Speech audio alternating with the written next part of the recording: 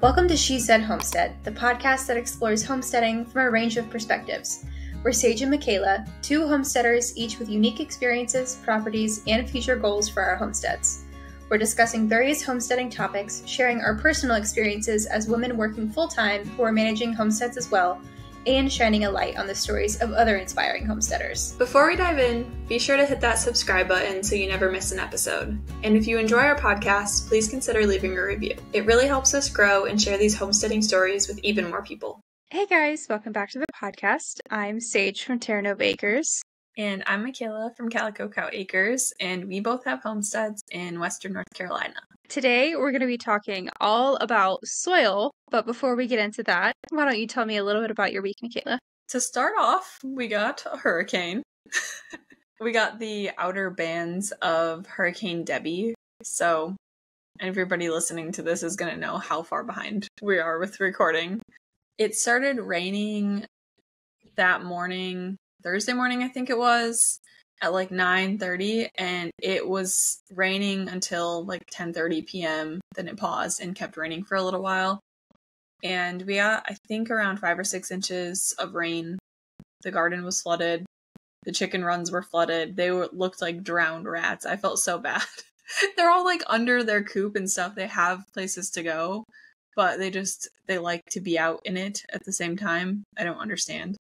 The ducks had the best day ever because obviously they like the water. So our whole property was pretty much flooded, which we're kind of used to, but I didn't actually think we were going to get the hurricane rain. I thought it was going to miss us, so I was a little bit surprised. It was kind of, in my mind, it was a little bit out of nowhere.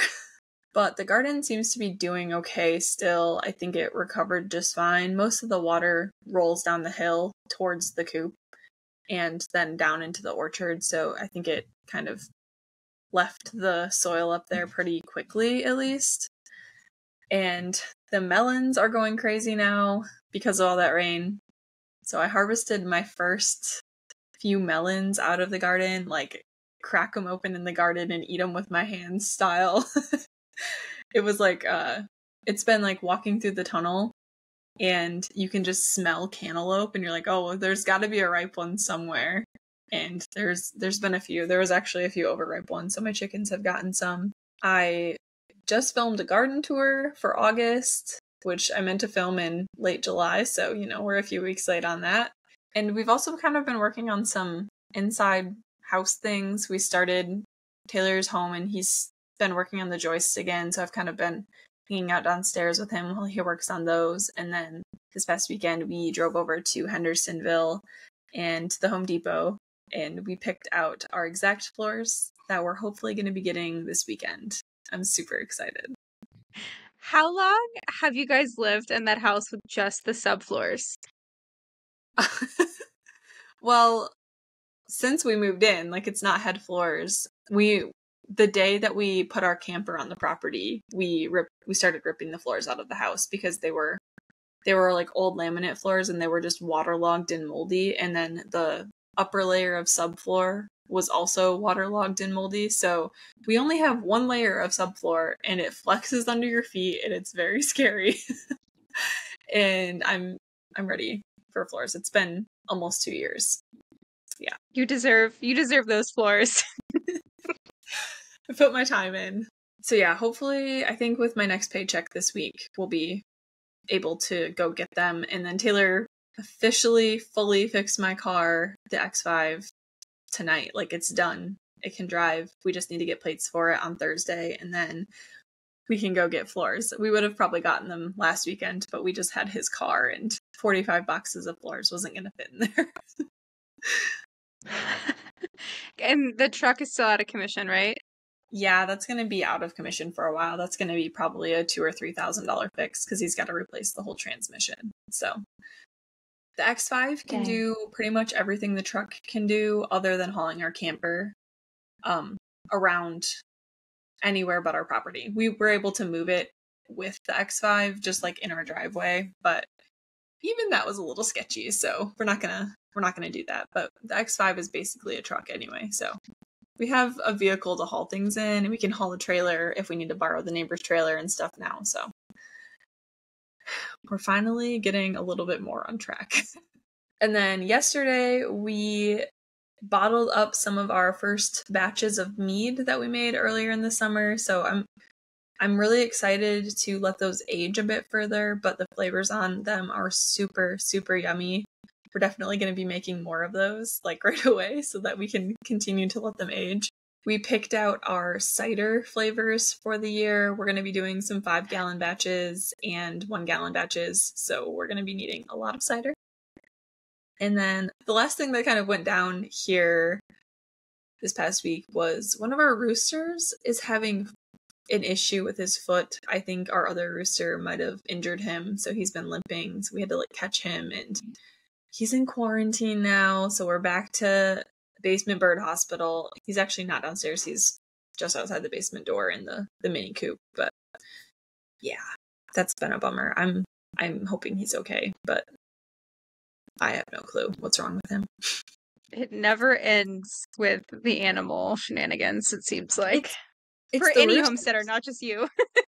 Yeah, no. These dang roosters. So the cider flavors that you're doing this year, are you doing any this year that you did last year because you like them so much, or are they all going to be new? I think we're redoing all of the flavors we did last year because we liked them all. But we're going to do... most of those will be in 5-gallon batches. There were 4 flavors last year, so I think we're doing all of those in 5 gallons this year instead. And then we're going to try new flavors in the 1-gallon batches so that we can taste them and make sure we like them. So we're going to have a lot of cider this year. I think I calculated needing like 15 bushels of apples for the amount of cider we want to make. Not just hard cider, like regular cider too. And we're planning to get some mini kegs so that we can carbonate them, because the carbonation, I actually have one right here. The carbonation on most of them wasn't great with the drop things that you put in them, but you can see, if you're watching this, you can see there's like some carbonation in here. It's really hit or miss. So we're going to carbonate the 5-gallon batches, and then we're going to do a non-alcoholic carbonated cider too, because that sounds really yummy. All sorts of flavors. That reminds me that I still have my stash of cider to go through that I've forgotten that I need to work on so that I can reuse those bottles again this year. Go get one right now. That was my whole list for the week. What were you up to this week? This week, I saw that the local plant nursery by me got their seed garlic, and they posted it on Instagram, and then I immediately went there after work and got my first pick of their seed garlic because I didn't pre-order it through anybody. Everybody that I looked at that I was gonna think about pre-ordering it from was out of their primary varieties that I was interested in, and I was like, I know that the place down the road, small business, local, is gonna have the garlic I want anyway, so whatever. So I picked that up. That felt good. I also pre-ordered my dahlias for next year, which feels a little weird because my dahlias that I planted this year just started blooming. So I'm not used to being in that headspace, but they got me. They posted on Instagram, and it was a sale through Swan Island Dahlias. Like sale for pre-order, and I was like, well, okay. Now that I know how to save dahlias to reuse them next year, it's just dangerous because I'm like, well, it's an investment. Like, I'm gonna have this, and I'm gonna split it and make so many dahlias out of it, and like, it's $20 for like unlimited dahlias. So it would be dumb if I didn't get it. That's where my head's been at. So dangerous game, but I pre-ordered it and I'm done with it. I'm not gonna let myself order anymore because I already have almost more dahlia tubers than I know what to do with. But they're my favorite flower, so whatever. I also got my first slicing tomatoes. So I've gotten cherry tomatoes. I've picked several paste tomatoes, but this was the first of the slicing tomatoes, which are the biggest, and that's why they take the longest. And so I had a big, gorgeous yellow brandy wine that I cut and toasted bread, put some homemade mayo on that, sliced the tomato up, put it on there, sprinkled some salt on, and then topped it with an egg or a couple eggs from the Homestead, obviously, and had this like awesome, delicious, yummy meal that was so satisfying. The only thing that wasn't homemade was the bread, because I don't have time to be making bread right now, so that was store-bought. But it was still good. To be fair, that also heats up your house a lot, and it is the middle of summer, so I don't blame you. And I did actually take a day this weekend to leave the Homestead, which, whoa, that rarely happens. But I was driving through South Carolina. I was on the highway, and I wasn't looking for produce. I wasn't planning to stop, but I passed one of those roadside stands, and they had peaches, and I was like, I have to stop for peaches. I have to. So I got, I don't even know how many pounds, probably roughly 20 pounds of peaches. And so I preserved some of those and a bunch of other things. I did some peach jam. I did some wineberry jam. I did some candied jalapenos. I froze some squash. I froze some beans. I dried some peppers. Like, this weekend, I just put food away because I know from last year that if I don't make myself do it, it will go bad in the fridge and turn into chicken food or compost. And it's heartbreaking when that happens. So I took one day off the Homestead, and then the second day I just spent it in the kitchen, basically. And then the last thing for this week that's sad news is that I did lose a sheep, and that has been sad. You know, every time I walk up to the pasture, I'm like, oh, Rocky's not there. So that was difficult. That was unexpected.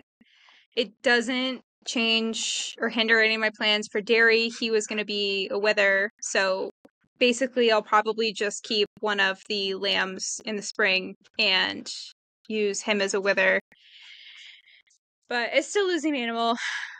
That's always hard. And I buried him on the Homestead where he's got good vantage point. He'll be remembered, and that's that. That's part of homesteading. Yeah, that happened right before we recorded last week, right? Literally right before we recorded last week, and I couldn't talk about it last week yet, so. That's fair. I don't think anybody can blame you for that. It's tough. Yeah. Moving on to today's topic is all about soil. And just to give you guys a little bit of background, I have my degree in geology. I graduated from University of Georgia with a bachelor's degree in geology, but I also got a minor in ecology specifically so that I could take multiple soil science classes. And I currently also work as an environmental consultant where I deal primarily with soil remediation. So soil has been very much part of my life. It's a focus of my life, both in homesteading and professionally. So just to give you an idea, when we're talking about this is largely where this information is coming from, is from formal education, but also experience. And I am just here for the ride, like everybody else. So yesterday, I posted on my social media, and I think that we posted on She Said Homestead too, asking for your guys' questions about soil and anything surrounding soil that we could potentially help answer and do some research and just give you guys some information on it. And so we're going to be trying to incorporate some of those questions throughout this whole episode. So if you asked one of those questions, keep listening and hopefully we'll be able to answer it for you. I also have some questions in here that I thought would be interesting to have Sage kind of elaborate on. So let's start off with, this one was my favorite question that we got, and I actually think it's a really good question. And that one was, what is soil and how is it different from dirt? Right. So soil essentially is just broken down rocks plus organic matter. So it's different from dirt because dirt would be just the inorganic components of soil. It's just those broken down rocks. You know, you hold it in your hand. You don't really think of it as having much life. It's kind of dusty. It's kind of dry. It's just brown. And so it's those non-living, non-organic parts of soil. What are the different categories of soil? That depends on who you're talking to. So geologists and engineers will describe soil using the United Soil Classification System. As a geologist, I think that system is stupid. Going on the record, I don't like it. So soil scientists and most other disciplines will use the USDA soil taxonomy. It's going to be a little different country to country, but being the USDA soil taxonomy, obviously that's for the US. And there's lots of different ways to talk about soil, but mostly what we're concerned with as gardeners and homesteaders, we want to talk about the soil texture. When I was first looking at my property, when I was looking at every property we were planning on touring, I am the kind of person who I'll go onto the county GIS website, which is basically like a mapping website, and it gives you a ton of information about your property. And one of the layers that's on that website is usually what soils are on your property, and they kind of like map it out for you. What are those usually based on? Like, what are those codes, I guess is what they're called? Because I've always looked at them and then like research what they're saying, but I don't remember where I'm looking to find that information. Yes, and actually, even beyond county resources, there's the Natural Resource Conservation Service, NRCS, which is good for the entire country. And I'll throw a link to their website down below. But they have a way that you can look up your address. You can find that no matter where you are. So the county is probably getting their information from NRCS because they are tasked with compiling all that data for the entire US. Second question, where do those classifications come from? That's also part of soil taxonomy, and I spent years learning soil taxonomy, so I'm not going to get into all the details of what that is, because there's orders, there's subgroups, there's groups, like it gets heavy into it. But you can look up what you have on your property. You can then take what they call it and throw it into Google, and you'll be able to learn a lot from there. But again, as gardeners and homesteaders, it really ultimately is going to come back to looking at the soil texture. That was something that was so interesting to me to like look into and see what the descriptions of those were, because we have multiple on our property, and it's interesting now being here, knowing like, okay, that makes sense because like the landscape changes in these certain spots, and like it makes sense that the soil would be different. So I was just curious if that was based on the one that you said was stupid or if it was the taxonomy one. No, that's the good one. That's not the one that's stupid. That's the one I like. That's the one that makes sense. So yeah, if you're looking for a property or you're curious about what soil is on your property, you can go to one of those locations, whether it's your county GIS site or what was the one you said? I don't remember the acronym. It's the NRCS, and we can absolutely throw a link to that down in the description. Okay, so the next question we have is, what factors contribute to soil textures? Right. So soil texture is going to be determined by essentially the proportionality of your soil grain sizes. And from largest to smallest, that's going to be sand, silt, and clay. Those are the basic components. Those are the basic building blocks of soil. And none of this strictly takes into account, proportionality of organic matter. That's kind of separate. So what is the best soil texture then?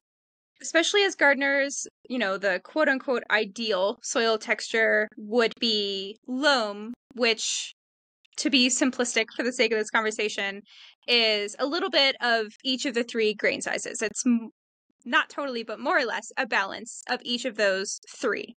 And then, you can have a little bit more sand in it, and that would be like a sandy loam. You can have a little bit more silt in it. That would be a silty loam. You could have a little bit more clay in it. That would be a clay loam.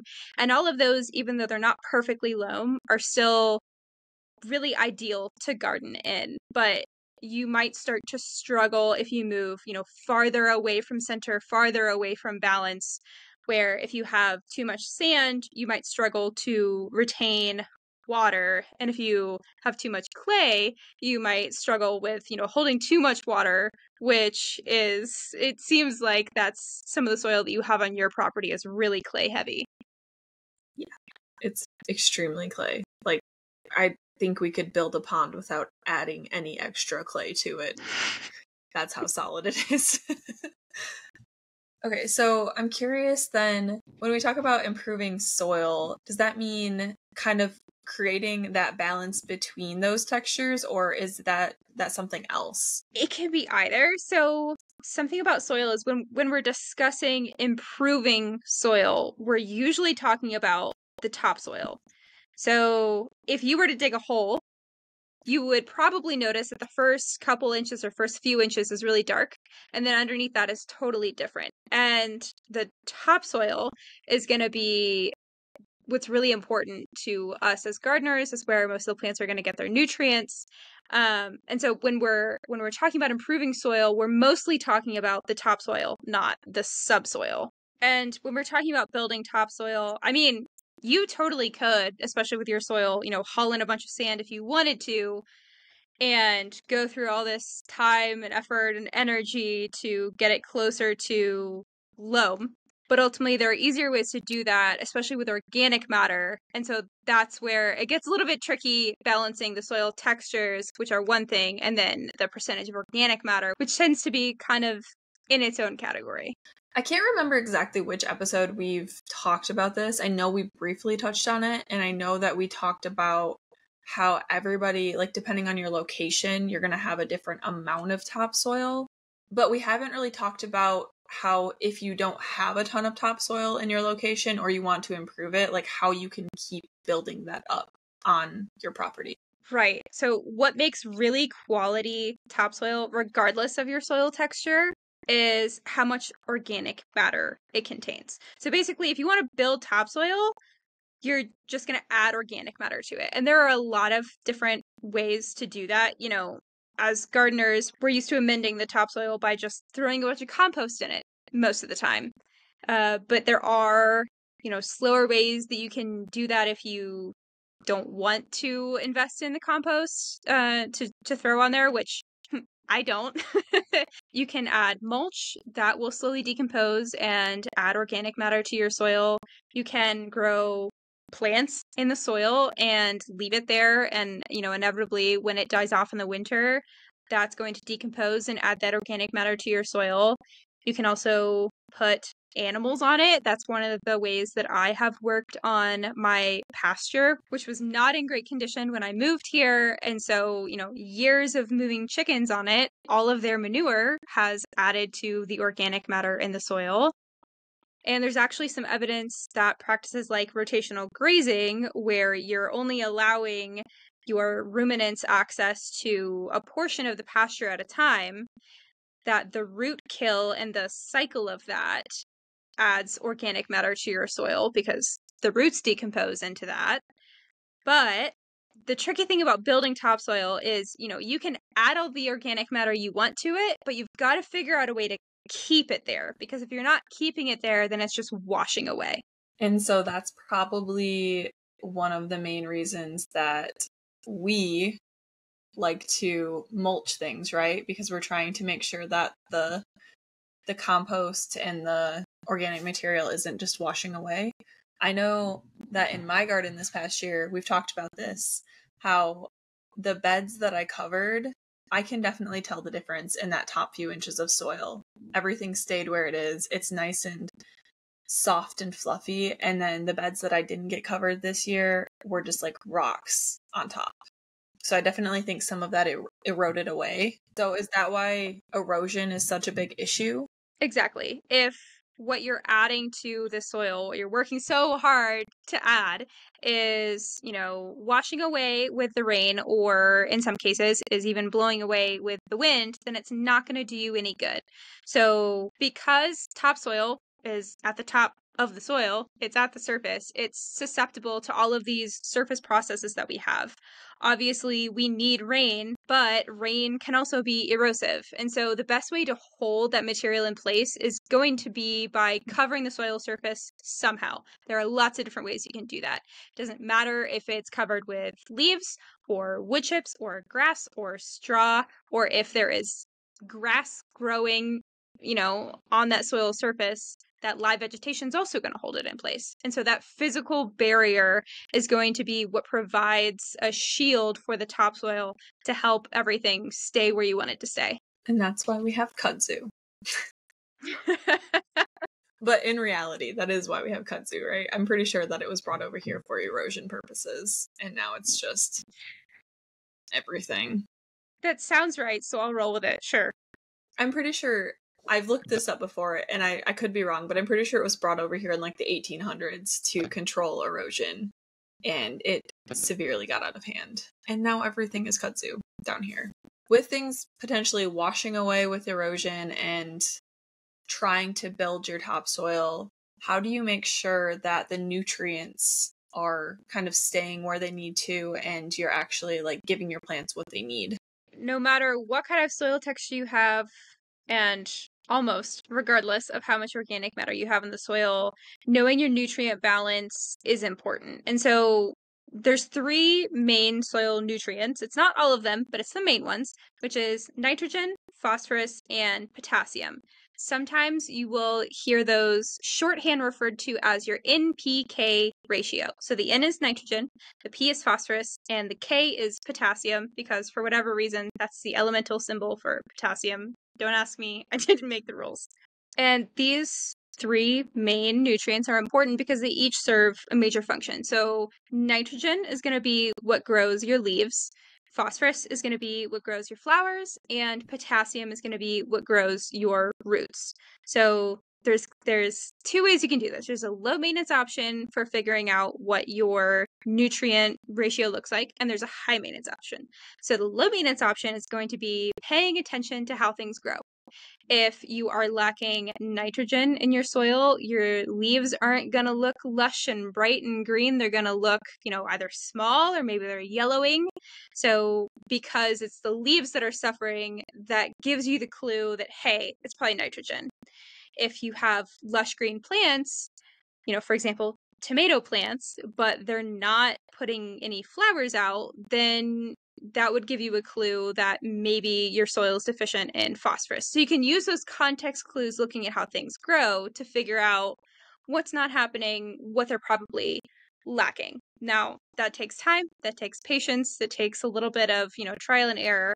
And if you just want to get started faster or have more definitive answers, you can do the high maintenance option, which is actually not all that high maintenance, and that is getting your soil tested. So you can collect soil samples from your garden, from your property, wherever you want. I do recommend collecting multiple because soil, even in a small space, can vary. But you can collect those soil samples, and all I can speak for is in the US, in America, I know how that works. I don't know how it works in other countries, but essentially you get with your agricultural extension office in your county, and they will tell you a place that you can send your soil samples. It usually goes to a university that is in your state, and I forget who it is for North Carolina. Do you remember? It's NC State. I know it's University of Georgia in Georgia because that's where I went, and they would do soil samples. But you can get with your agricultural extension office. They'll help you. They'll tell you the whole process. They'll tell you where to send it, and it's not too expensive. I think it's usually about $9 per sample, and sometimes if you submit it in the off season, if you submit it in winter, it's a little cheaper if you want to get that cheat code. But they will tell you your exact NPK breakdown, and then they'll also tell you other handy things like what your pH level is too. Yeah, I think it's Clemson for South Carolina, NC State for North Carolina. I'm not 100% sure on South Carolina, though. And then if you're anywhere else, I have no clue. I was having this issue earlier in the year, a couple months ago with my tomatoes. I was thinking that I might have that issue where I had too much nitrogen and not enough of the other things, but I think it was more the weather that was messing with it, not actually my balance of things. That's also something to note, is that like it might not be just your soil, it could be other factors, but soil is definitely something that plays a role. With that being said, if your soil is deficient, how do you go about fixing that? You can do it a few ways. I feel like a broken record. You have multiple options here. So the first way that a lot of people think of is adding fertilizer. And something to know if you're going to deal in fertilizer is that it's listed again in that NPK ratio. So if you have identified that your soil is deficient in nitrogen, then you're going to want something that has a high first number and then low numbers for potassium and phosphorus. If you have identified that you have phosphorus issue, but your nitrogen and your potassium are fine, then you're going to want a fertilizer that has a high middle number, but not necessarily the other two. So there is chemistry kind of involved when you're dealing with fertilizer, and you can also add too much fertilizer, which can sometimes be just as harmful as having soil that's deficient in nutrients. So if you're going to deal with fertilizer, either do your research or, again, talk to your agricultural extension office. Those people are so helpful. And if fertilizer just doesn't really sound like a road that you want to go down, that's totally okay. We're going to go back to, hey, okay, how do I build my topsoil? And that's going to go back to adding organic matter. And we've already talked a little bit about how to add organic matter to your soil. And the benefit of doing it this way instead of adding fertilizer is that it's going to be much harder to end up burning your plants. It's going to be much harder to throw things out of balance if you're adding organic matter. Compost and all of those other things are much more forgiving than adding chemical fertilizer to your soil. I feel like that covers a lot of topsoil and like garden soil related things, but what are some other not topsoil specific issues that you could potentially encounter on your homestead property? Great question. So the first one that comes to mind is pH. Even though it's not a nutrient, it still matters a lot because it can actually affect how available the nutrients in the soil are to your plants. Honestly, pH, going into that full explanation, goes down a chemistry rabbit hole that makes my brain hurt. So for the sake of simplicity, what you ultimately need to know is that it just affects how bioavailable the nutrients are in your soil. So you can have just enough nitrogen in your soil, but if you have really acidic conditions or really basic conditions, maybe that nitrogen wouldn't be as bioavailable. You can also have the opposite issue where maybe something is too bioavailable because the pH is off and it ends up causing toxicity for your plant. So most of the time we're looking for a pH range between 6 and 7.5. So lower than 6 would be too acidic and higher than 7.5 would be too basic. You can also have plants like blueberries that love a pH of 5.5. So it's not a hard and fast rule, but in general, 6 to 7.5 is pretty ideal. And if you're wanting to amend it, if you have acidic soil that you want to pull back into more balance, you're probably going to want to do something like add lime. I like to add wood ash. And then if you have soil that's too basic, you're going to want to apply something like aluminum sulfate, but that's a more rare case. Usually it's, us people in the South with the clay soil, the really acidic soil, trying to get things back to more neutral. I have a question. I've had a lot of people say that there are certain things that grow really well here, like the rhododendron and berries and whatnot, because they like the acidic clay. Why is the clay acidic? Ooh, okay, so that ties a little bit into the chemistry rabbit hole, but I think that I can explain that a little bit. So it has to do with cation exchange. And so clay is really interesting because there are things that it's called adsorb, which is with a D instead of a B. It's not absorb, but it's adsorb. So things like to cling onto the surface of the clay particle. And so it changes how things are available and behave in the soil in a way that can then affect the power of hydrogen or the pH of the soil. And that is the simplest way that I know to put that without genuinely getting into a chemistry lesson that I would confuse myself with. That's really interesting. I seriously did not know that, and I doubt that specific information is common knowledge other than clay equals acidic. So I've always wondered that. You can also have soil that's too salty. This isn't too common of an issue. Really, you're only going to see this in places that are really, really dry. But it is something that can happen, and honestly, it's a little bit hard to fix. Basically, you're going to be stuck either, making raised beds and importing new material and growing in that, or importing new material to dilute the salt buildup. The only other thing you can really do about that is water it like a ton. And if you're already in a place that's really dry, you probably have water restrictions, or that wouldn't be a responsible thing to do. So if you're in, a desert area, just be aware that that's something that you could contend with. Something that's a little bit more relevant for most of us is, you can also have compacted soil, which I know I dealt with and continue to deal with here just because there have been so many horses here and they've been compacting the soil for a long time, especially in a small area where I have my garden now. So ultimately, this is just going to take a little bit of time. There's not necessarily a perfect, easy fix. What most of us will do to get the quickest resolution or quickest fix is tilling it. But fun fact, that actually does lead to more subsurface compaction, even though your growing space might be good. It's going to end up compacting the subsurface even more and then causing more long-term issues. So what I did with my garden was to broad fork it and give it time.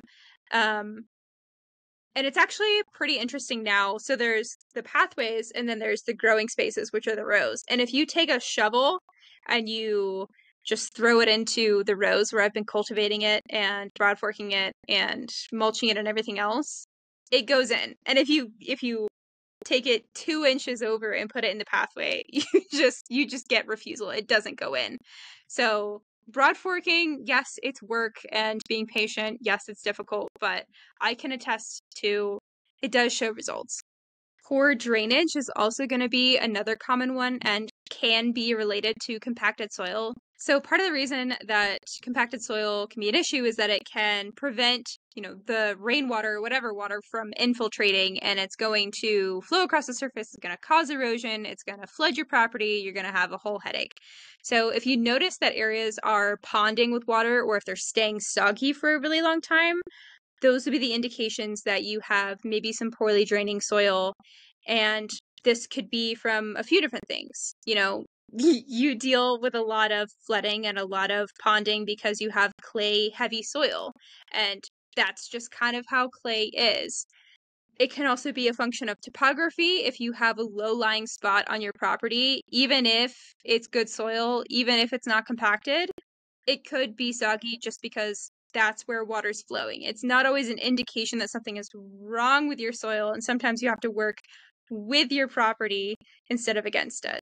I wonder what the flow of water was before they regraded this whole area in whatever, like right after the Dust Bowl, when that was like a mandatory thing they had to do. And that's why we have our berms, and that's why it holds water and directs water in certain areas. Like, that's why we have streams and it pools up and whatnot. Like, I always wonder what happened before then, because it has like very specific routes that it takes now, and you can tell that they like designed it that way. So I'm just curious, like, I wish I could know how it was naturally before they did all of that. Yeah, and even before that, it was just straight forest, right? So all of that leaf litter, all of the trees and all the things that are live and in the soil act as a sponge when you get really heavy rain and help to keep it from becoming basically a river. So if you have poor drainage and you're looking for a solution for it, really you're going to have to determine what the cause is in order to fix it. Again, if it's topography, there's probably not fixing it. That's probably just how it's going to be, and you have to work with it. But if if it's from clay heavy soil or if it's from compaction, you can work to relieve that over time, but there's probably not going to be a quick fix for that. You can also deal with shallow bedrock, where basically it's just going to be a really small amount of soil from the surface until where you would not be able to dig any farther with a shovel. And that can be an issue because it doesn't give your plants a really healthy root zone to grow in, but also it can lead to poor drainage because there's just not a lot of space for that water to go. Soil, something that we don't think about often is that soil is a reservoir for water. Water doesn't just flow across the surface of soil, it infiltrates in, the soil takes it in like a sponge, and then it kind of flows in the subsurface, which is what groundwater is. And if you have really shallow bedrock, there's just not a lot of, we'll call it volume in that sponge. There's not a lot of places for that water to go. And so that can cause issues in a couple different ways. And then the last of these sort of other issues that I'll touch on is potential contamination. So that could be herbicides, that could be metals, that could be something else entirely. And there are things you can do, but there's not a ton of things that you can do. So honestly, in my opinion, this is something to be aware of so that you can plan where you're putting your garden or, plan where you're not putting your garden. So things like growing food directly next to the roadway. The county and sometimes the state even comes through to manage those things. Sometimes they just trim stuff, but you don't really know what may or may not have been sprayed there in order to maintain whatever they're tasked with maintaining. So I don't like to grow anything that I'm eating right next to the roadway, but if you want to put some flowers right there, maybe they might get deadheaded a little early if they come to trim, but you're not going to be exposing yourself to any sort of contamination if you're not eating it. Another thing to keep in mind is growing next to houses. I don't grow my food next to my house because you don't know what they threw in the soil when they were constructing the house. I have an old house where lead paint is a potential thing, that I might have to deal with in the soil around my house. So just as general rule, and because I'm fortunate enough to have enough space that I can just put my food elsewhere, those are really the main ones. But if you're determined, there are things that you can do. There's something called phytoremediation, which is where you put plants in the ground and the plants take up that contaminant and then you can throw that plant material away. Please don't put it in your compost because that's just going to put that contaminant that you worked so hard to pull out back into your soil system. So you would have to throw that away. But, things like sunflowers are really good for that. And there's different vegetation you can use depending on what your concern is. But that would be your main course of action if you were actually looking to remove those materials from your soil so that you could confidently use it. Okay, so for that phytoremediation situation you're talking about, I know that we've talked about this previously about Roots and Refuge using like mushrooms and sunflowers to kind of pull those things out of the soil that she didn't want there. But mushrooms aren't necessarily an actual plant, right? They're a fungi. So there's got to be more to soil than just the dirt and then the organic matter. So I feel like we should talk about what other things are in the soil. Absolutely. So soil is its own ecosystem. There is, we can't see most of it with our eyes, but there is so much going on there that because we can't see it, often we don't think about it. And honestly, there's a huge relationship between the bacteria in the soil, the fungi in the soil, and everything else, and how they obtain their nutrients.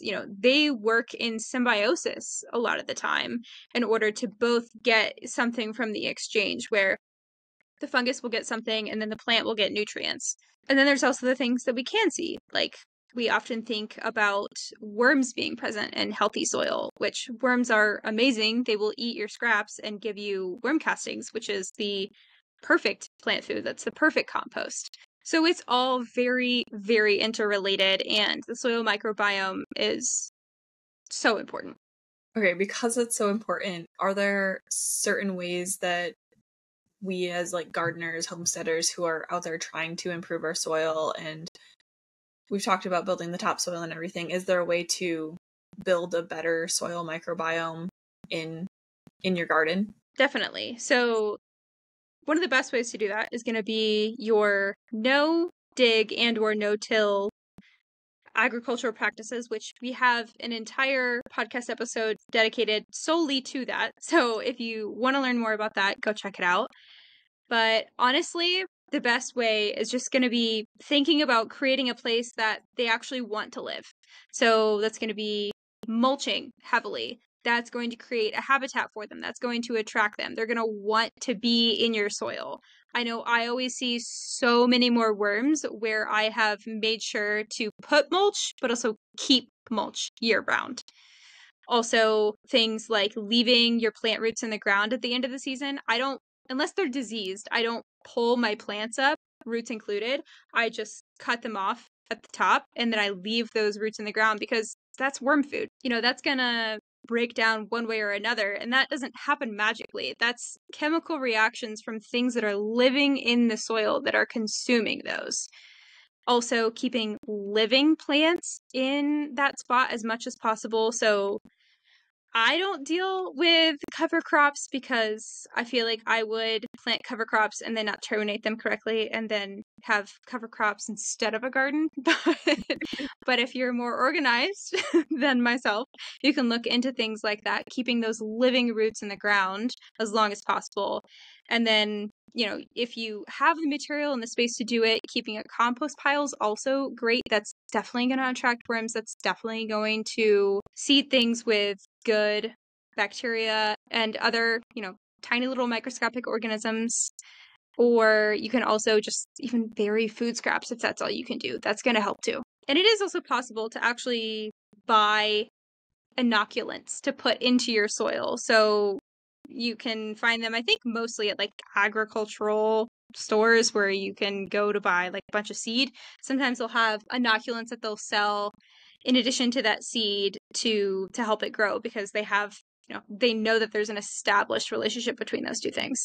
Okay, that covers a lot of stuff, but we do have a few more questions from the Q&A from Instagram that we're going to go over. So I'm going to read through them, and as for the rest of the episode, Sage is the expert here, so she's going to help answer them. The first one that we've got is, can using cover crops eliminate the need for buying compost? I can't keep buying compost because it's too expensive. Do I need cover crops? And then along with that, what soil amendments are most worth doing and aren't too expensive? The two best things that you can do are going to be add organic matter. Again, I feel like a broken record. And also support the microbiome. But, buying truckloads of compost or however you do it is just gets expensive. And so if you don't want to spend the money on that, which understandable, there are other ways you can do that.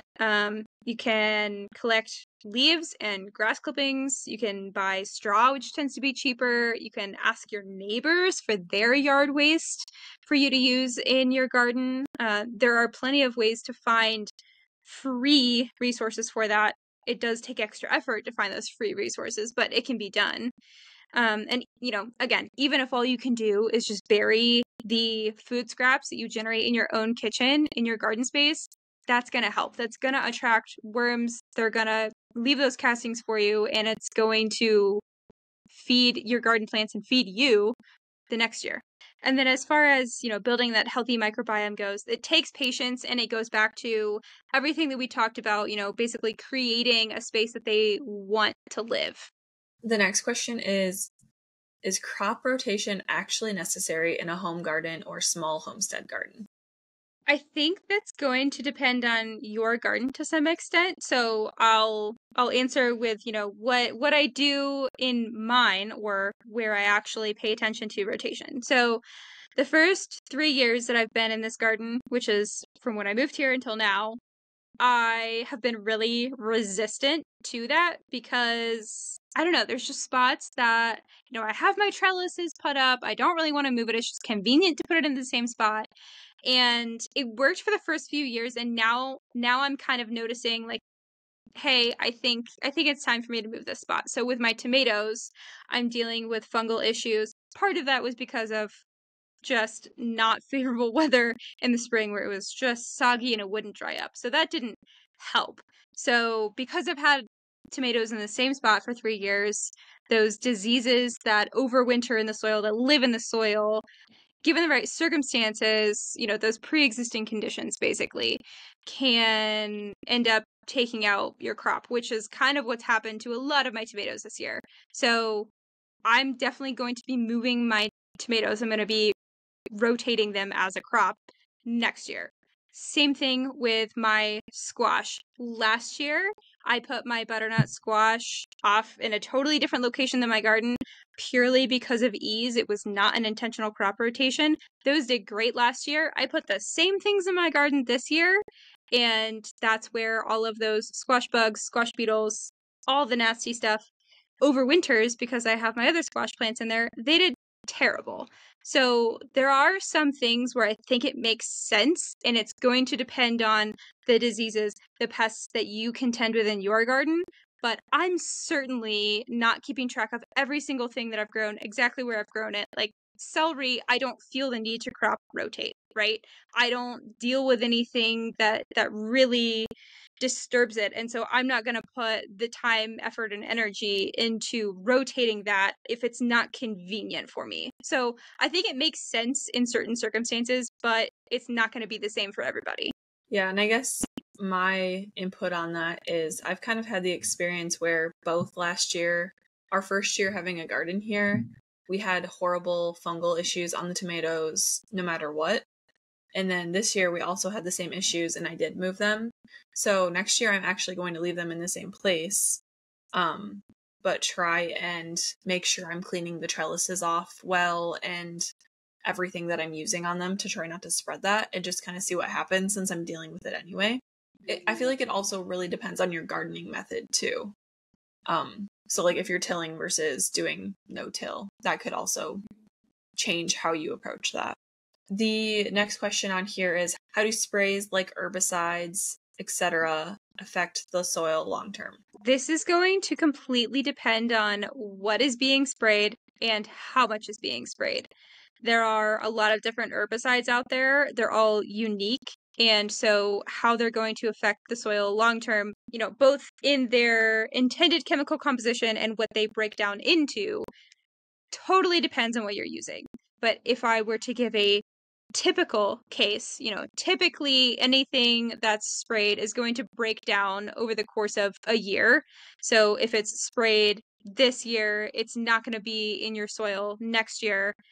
Now, it doesn't magically disappear. It's being reacted out and remediated by that soil microbiome. And so it's turning into something else. And again, that's just going to depend on exactly what's sprayed. There's no one answer for that.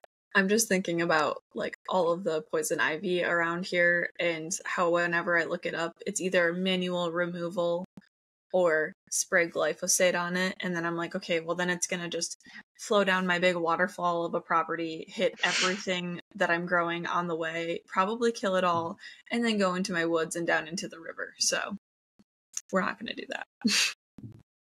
I think we both advocate for not using sprays like herbicides and stuff if you don't have to. Especially glyphosate, is not one I'm a fan of, but the sheep love it too. So sheep and goats, because I'm not pulling it all out. Oh yeah, I thought you meant the glyphosate for a second. I was like, they don't love that. I'm pretty sure they like the poison ivy. No, they definitely don't love glyphosate. No, it kills all their snacks. And then the last question on here that we haven't answered was, what is the best bagged soil to buy for starting a garden? There are a lot of them. So for a widely available option that you're probably going to be able to find almost no matter where you are, I really like getting the organic Miracle-Gro. That's what I start all of my seeds in. I found it the first year. I started all my seedlings in it. It did great, and I just haven't really found a reason to move away from it. So that's my favorite. I'm curious if you have a favorite, Mickayla? After trying the most recent one that I just tried, I do have a favorite, and it's that one now. But I'm curious, do you use the Miracle-Gro potting soil or something else because there are different versions of it. That's a great point. So for starting my seeds indoors, I use the potting, I forget if it's potting soil or container mix. Those are the same thing in my mind. The container mix has more like chunky bits in it, so it's probably potting soil if you use it for seed starting. You're probably right.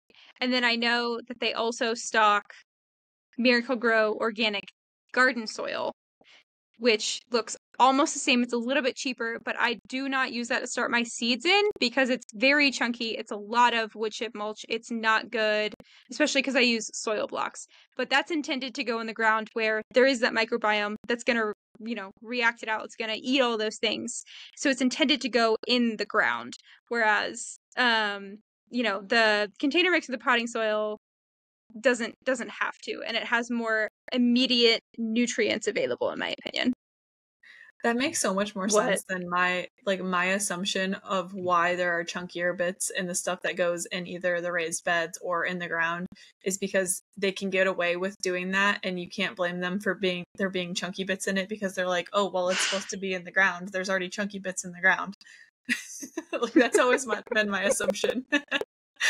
But my favorite one is a semi-local one now. It's called Mater Maker, and it's like a South Carolina potting soil, basically, and it's organic. Our local nursery sells it. I know Roots and Refuge recently recommended it earlier this year, and then I saw it at our local nursery, and I was like, okay, well, I have to try it. And I really, really like how my fall seeds are doing with it. They're doing really well. It's a potting soil, so it's continuing to feed them. It's not just a seed starting soil. And then a few other ones that I have used in the past or I've seen other people use and they love are Coast of Maine and Happy Frog soil. Happy Frog I've seen, and then in and around Asheville specifically, I know that Dirtcraft Organics is local to here, but it's a little bit out of my budget, so that's why I don't use it. If I had unlimited money, I would love to support them, but I don't have unlimited I don't have unlimited money. But then, also really if you're curious, I would go talk to your local plant nursery and see what they recommend. They know that kind of stuff like the back of their hand because they deal with it all the time, and they probably even have some available for sale. So that's what I would say. If you can't find these other ones or if they're cost prohibitive, I would just go talk to your local plant nursery. Yeah, ask them what they use because that's probably some good stuff. All right, I hope that answered your questions without getting too bogged down in the details, without getting too confusing. And we have made a PDF for you guys as a free resource, and we will throw the link to that down in the description below. Thanks for joining us on this episode of She Said Homestead. We hope you enjoyed our chat. Before we say goodbye, we'd love to hear from you. Send your homesteading stories to us at shesaidhomestead@gmail.com. We can't wait to share them on the air. To stay connected, follow us on Instagram for updates and sneak peeks at what's coming up next. If you like video podcasts, make sure you subscribe to the She Said Homestead YouTube channel too. We can't thank you enough for being part of the She Said Homestead community. Until next time, happy homesteading.